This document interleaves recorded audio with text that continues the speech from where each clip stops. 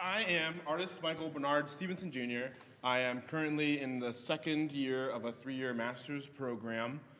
And a major part of my practice is direct collaborations and co-authored projects with young people. And there's an arc in which that happens, so I'm going to take you on a little journey. This project is called Playtime, and I have a persona called the Urban Shaman, which I'm heard you've seen images of. And so I did this project with a friend, Stephanie Gira from Alfred University. She curated me into a show called Show Motel, so essentially this is like a motel. And then I created this little workstation, and there was a format where young people would come up and they would fill out this order form. As you all fill out a form of your own, I'm kind of interested in this participatory reflection experience where I'm learning what they're interested in through a hard document. Unrelated to my work with young people, I have a weird relationship with documents and signing things, and I collect all my receipts because essentially they're all records of where I am in space, and they tell a story. So I'm interested in that as well. And so I kind of put that lens on working with young people. What does it mean for a young person to submit to that kind of inquiry? And there was another part of the form, laser, doesn't really work that good. It's over there. Nope, laser's not going to do anything. Although, it doesn't matter. This is so there was an entry form and then a contract. The contract was another layer of the project. A lot of the project was kind of centering on the kind of cachet of objectness and kind of the wonder of transformation. But the form, the kind of the contract, the top clearly readable, my name is Brennan, I'm a young person. By signing below, I agree to be nice to my parent guardians. The other part, while young people are my primary audience, parents are inevitably a secondary audience of that. And so I'm really interested in kind of encouraging them to be invested in young people's lives, because that is essentially the only way we're going to prevent people from being shitty people in the future, is by investing culturally and socially in them, which is a primary reason why I'm working with young people. I redid this project at a friend's space, this kind of low tier zone. There's a platform above, and as you can see, it's about young person height. It's called the Tiny Gallery. This space is inside of her studio space, and the space is primarily for projects centering young people or for exhibitions of young people's work, etc. I did more object generation with the young people president. And this young man is named Ray. That is Emma Colburn, Ray's mother, and also owner-operator of the Tiny Gallery. Essentially, Ray has become a very interesting young person collaborator, because I've had continued interactions with Ray. And so an example of this, which it'll come up later, is I created this little Raphael character for him, and very immediately became his favorite object ever. And he wouldn't let it go. He was carrying it around. And that was a weird moment for me to see something that I had created be so impactful to someone's life. This is days later in his home. Raphael's along for the ride. This thing that I did with him that was momentary, maybe it took an hour or less, and now it's probably with him as I'm speaking. So the work that I'm doing carries forward. That's something that I really was concerned about when I was making objects. You make an object, I shouldn't be touching the microphone, and you put it somewhere, and then people see it for about 35 seconds or less, and are they thinking about it? Does it matter to them? What's its purpose? Am I going to sell it? Where do I store it?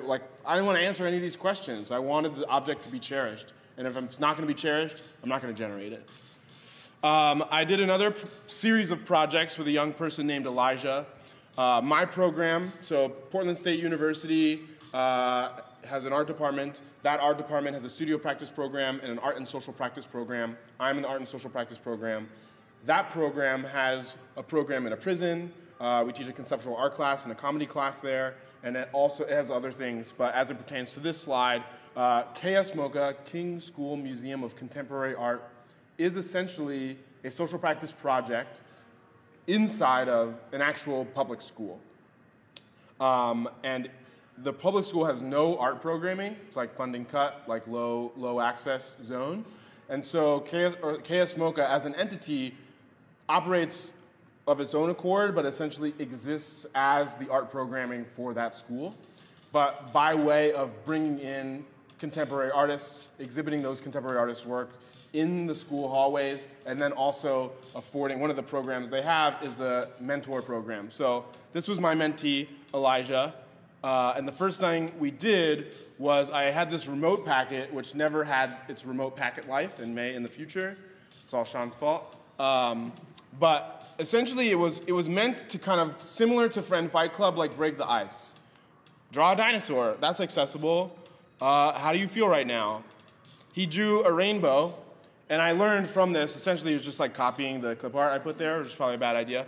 But I encouraged him to like think about it. It's like, all right, well, what's going on here? And in this one, I wish I had a laser printer, but you could see, or pointer, that like when I was talking to him, he's like, well, this is a gremlin, and he's got a pot of gold, and then I steal the gold, and then I trip him, and he falls. You know, it's like he's working through his narrative through our working together, and that is like breaking the ice, getting him to unfold, getting him to think beyond a question, call, and response format, right? Which is really important. I want him to be a collaborator. I don't want him to just be sucking in my programming. I want him to be producing content.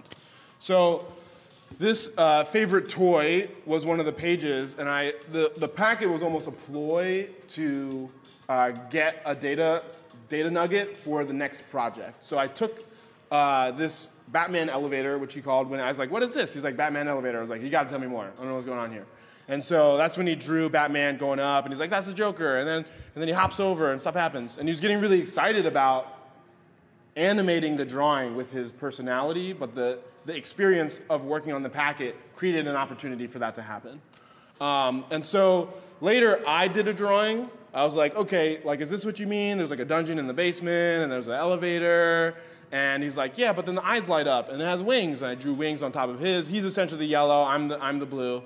And then I did this larger plan, and then I essentially reproduced the object out of cardboard, painted it, and it kind of imbued it with these very gentle, like, POC youth and united compassion. You know, it's funny because a peer of mine was like, well, what are you going to put on the screen? I was like, oh, it's going to be blank, but I'll use that space. And it was also, like, functional. So the bottom zone had like a elevator, which is now here, and you could like pull it out and bring it up. And I brought it to Elijah as a surprise, and then he proceeded to play with it. The bars were made out of pasta, so you could like break them. And then like this other boy, Solomon, was like being distracted from class, and like his teachers were like, I don't know, maybe this is an educational opportunity. So you had like a monitor, someone who was watching us, and I kind of just was talking to them and taking photos, obviously, but letting them just kind of like play as a form of expression. But they were also like fighting the whole time, and I was like, all right, well, if this is a movie, like POC youth unite to bring compassion to the world, like what does that mean? And so they like at the end kind of had like a makeup session where Batman and Joker were chilling and his friends. And then we exhibited the object, right? A lot of what social practice does is like, okay, well, it's still art. Even though the process was non-traditional or non-common, there's an opportunity to like exhibit the result or the process as the work. And so this is inside King Elementary School, and Elijah got to exhibit his work to his peers. Elijah then was like really interested in drawing. And he's like, I want to draw DBZ. I was like, cool, your inspiration, like, let's do what you want to do. So I printed out these DBZ characters, and I taught him how to trace through the window. He was also a big fan of Naruto, which was a classic when I was a kid.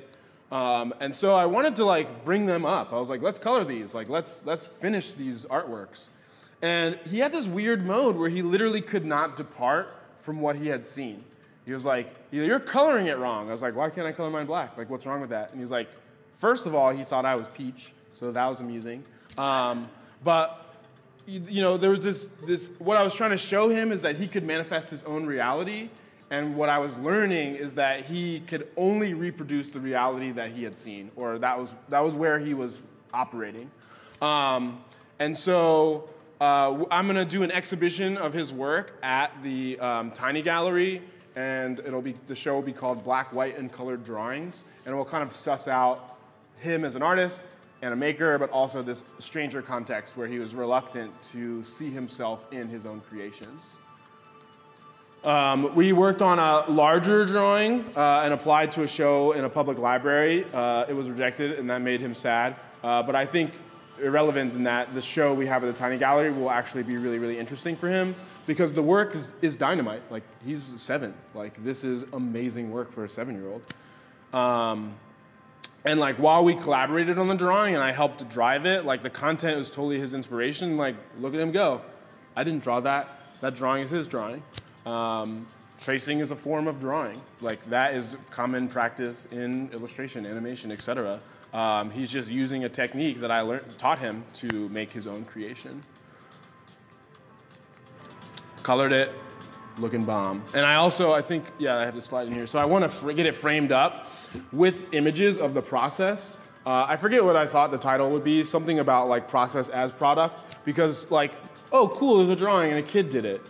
Yes, that's a cool thing, but what I'm actually interested in is that I spent hours of my own time building a relationship with him, teaching him skills, and empowering his imagination and self-confidence. That is the work. But if you just look at the drawing, you won't see it, and I wanted to make the process inseparable from the product here.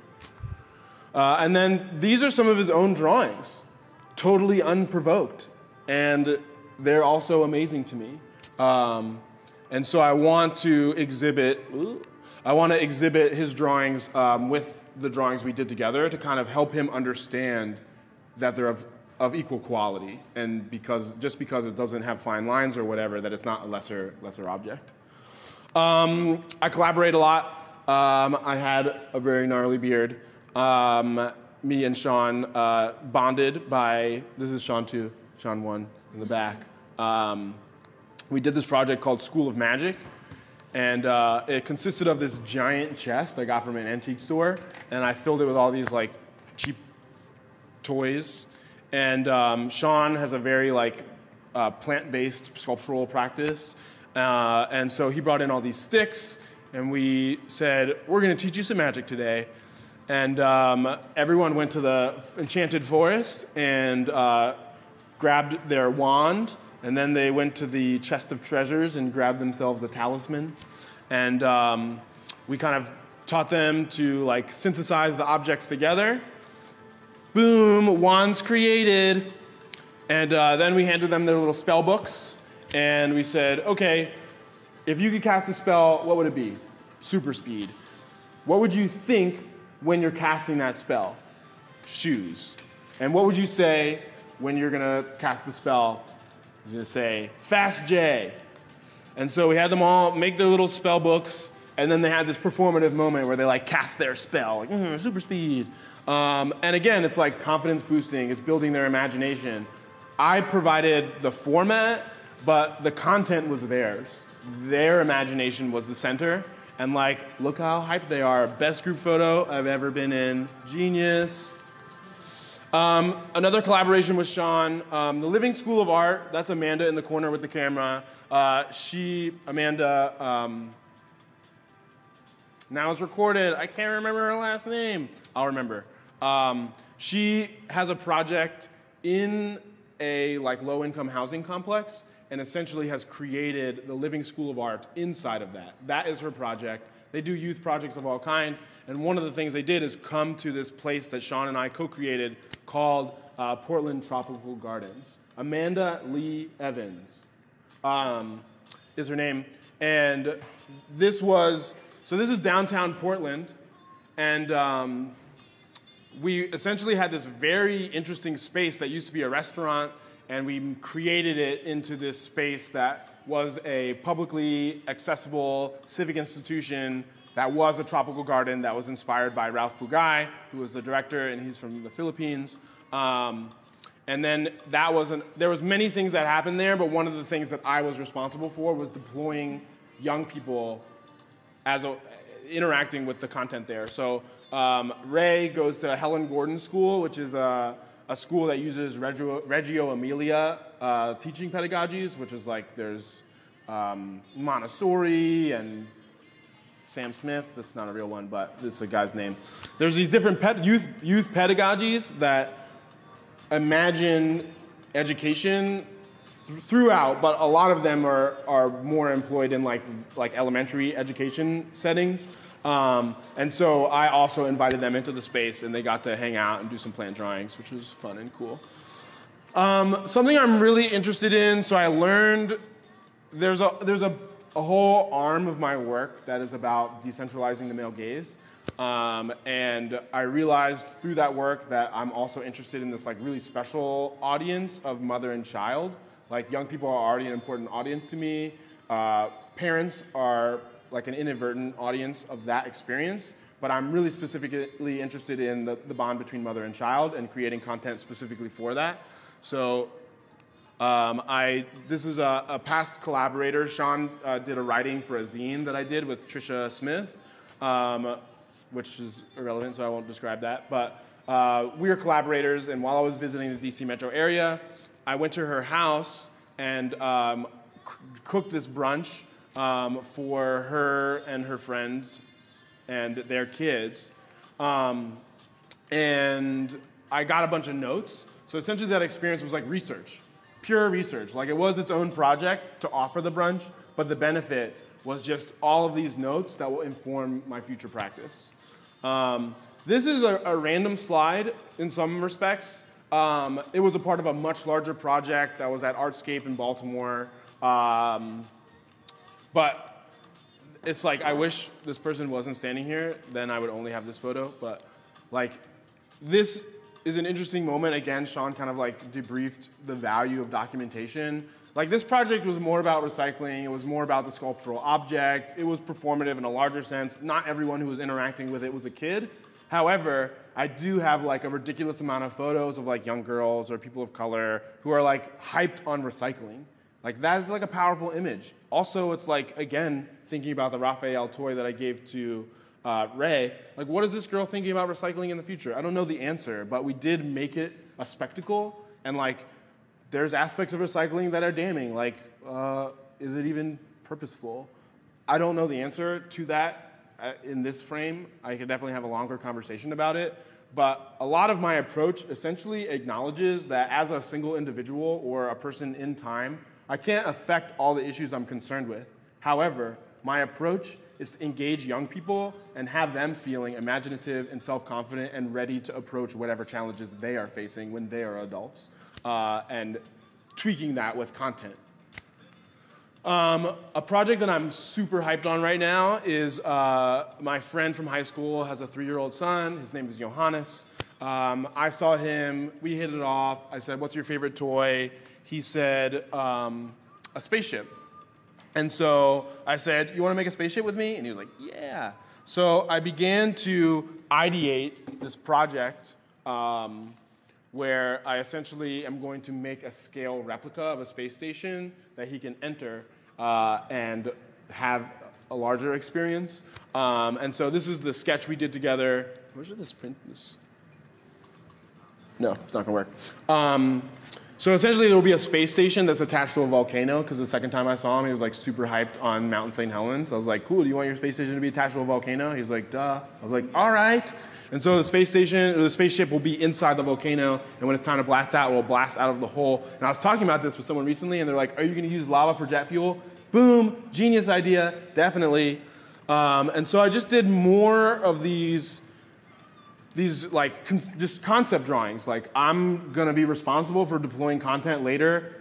I don't feel like I need to prepare, but by preparing, it helps me be like, offer that to be a richer and more generative experience. I was going to visit him before I took the trip that I'm on right now. Didn't have an opportunity. So what I did is I got large-scale prints of these, and then I mailed them to him. And he kind of like, his parents got a video. I wish at some point this lecture will include his parents' video of him unboxing it. Apparently it was a cool, fun moment.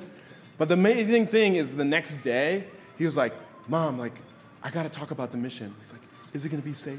And it's like, yes, like, believe this, it's happening, you're going to space, it's gonna be amazing. And essentially I'll shoot a film of him interacting with it for the first time. So again, kind of like the Elijah drawing, there will be a thing that can be entered into the art world, but the video will essentially be this record of an amazing and rich experience that a young person is having, where he's the main character. Like, I'm not in the video, but it has everything to do with that experience that he's having being palpably amazing by watching the documentation of that. While thinking about it, it's like, okay, I have this idea, I'm already percolating on it, and I went to visit my friend, and I do a little quick, no, fuck it, the volume is good. It's a party. How, as an assessment, is it weird or not weird to have music playing while I'm doing this lecture? Great. So I was visiting Maryland. A friend of mine has a kindergarten class. She's like, the theme is space. And I was like, whoa, I'm already thinking about sending 3-year-olds to space.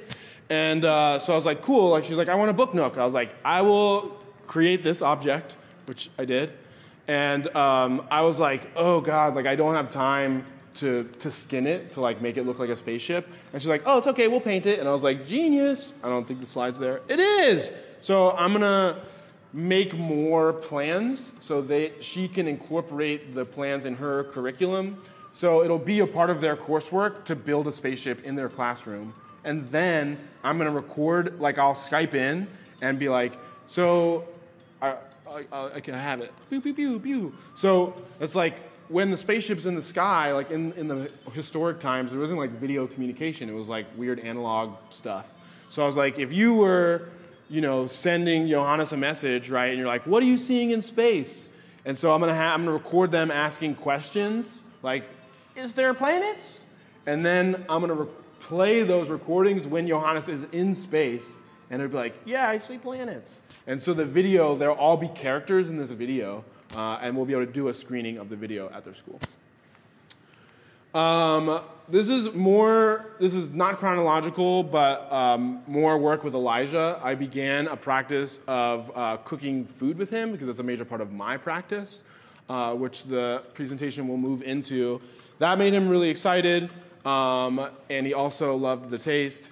He did not like grapefruit juice. He was like, I like any juice. So I was like, I will test you on that. But he had a really great time, and he was really hyped on the ability to kind of like share that experience out, which food is an interesting medium. Like, it dissipates once consumed. It's way different than a drawing, but like, I think he was definitely happier serving a pancake than he was finishing that drawing. It was like a different kind of like final experience. So we are now on to the more insert appropriate adjective mode, where you can see the more granular, as if you were there moment. So essentially, I'm taking the photos. You are now experiencing my gaze of this experience. So as you can observe and will observe as the video happens, is like my hands have camera in it. Literally every part of this experience, he's manipulating. I'm just coaching him through a process. While he was like flipping the pancake the first time, he was like shaking. He's like, I can't even believe I'm doing this. I was like, whoa, I'm doing something right now. So after we did our own pancakes, he made pancakes for his teacher. He loved it. It was funny, he didn't want me to take a picture of him eating this. I was like, come on, I just want to get like a juxtaposition of what you are eating and what our process is producing. So this, I think it's a banana square. Bananas are not square. It's glutinous, like who knows what's going on there. But he was like, I want to make sausage. And I was like, sausage it up. So I got all the ingredients. He's like, what's this? An onion? An onion? And like I had him read the spices. It was a little bit of like a reading exercise. I was like, we got to spice up the sausage. We got to get all the stuff, the brown sugar. We got to grind up the seeds. You got to crush the seeds. You got to pour the seeds in the mix. Get the nutmeg in there. Get the pepper. You got to mix it up. Chop up the parsley. Get the parsley in there. Chop up the garlic. Get the garlic in there. And then we had different kinds of meat. You had to mix up the meat. And then you add the spices. And then you make the patties and you fry them up. And so like that, when we were doing this, he was like, I thought we were going to just make sausage. I was like, yeah, we did. And he's like, yeah, but you just like buy it and put it on the griddle. I was like, oh yeah, like this is what making sausage really is. So like getting them in touch with reality almost. It's like, I heard a thing a long time ago, it's like kids couldn't even tell what a potato was. They like eat French fries all the time. So part of it is like real basic education stuff. Like this is what a potato is. But also like the process, providing this kind of like experiential aspect. And then like he went around giving food to other people. And like, this is such a beautiful moment. So obviously it's like, he's cheesing, but like the dude he met inside, he was like, oh my God, Elijah, it was so good. And he literally was so ecstatic that it's like that person wasn't giving him compliments. He like couldn't hear it. He was like locked into the other zone. He just like couldn't handle it. And then like, of course he was like, oh, I know you're teaching right now, but I would love to give you these sausages. Like he was just so ecstatic about what he was doing. I love it. And so we did a bunch more cooking projects. For the sake of time, I did not include them in the slideshow. But it was like, this is my breakfast regimen. It's really healthy. He's like, what is this? Drink breakfast? Like, this is all foreign to me. But now this 7-year-old who is living in like a community that doesn't have an art program, I am coming in and providing these experiences for him. And I cannot claim certainty of what will occur in his understanding in the future. I'm only guessing that this has value to a young mind. So love food projects. This is another project where I was collaborating with young people, Riley and Beck. To spare a really long story, I'm of mixed heritage. I've become really interested in working directly with mixed heritage youth. Johannes is also of mixed heritage. It begins to elucidate certain interesting concepts, like someone critiqued this work as like, what does it mean to have people of color serving food to white art audience? I was like, oh, weird. Like, as a mixed race person, I don't want you to tell me I can't cook food because I like it, so I'm gonna do it anyway. I got this now. So we did a collaboration. It was in a larger project called Assembly. For all intents and purposes, it's like senior shows. The project was called Real Food, Faux Truck, Food Truck. And essentially, I featured them, and the way I've started to list all my projects with young people is like, Riley Zahara Jacobson and Bake Anders Jacobson are the artists, assisted by me. I'm kind of riding the coattails of their imagination. This other piece, which is harder to explain, essentially is a premise where like young people and their ideas are essentially marginalized in society. No one cares really what they're doing, to a major deficit, because the lack of care there is also producing like unhealthy teenagers and young adults and adults. And so my practice essentially features their content as valuable, and this piece, Seeding Space, essentially like really makes that intentional, that I had a space in this art project and I gave it away to young people and let them kind of be the primary consciousnesses behind Too Fast. So I will also go through this much more quickly in the interest of time. But essentially, I documented the process start to finish. And again, it's like that cute photo of us standing in the front of the car is really cool. It's got some cool like art world cred, right? But this is much more interesting to me, watching them complete the process start to finish. This is why the music exists. I'm just going to let you suck it in.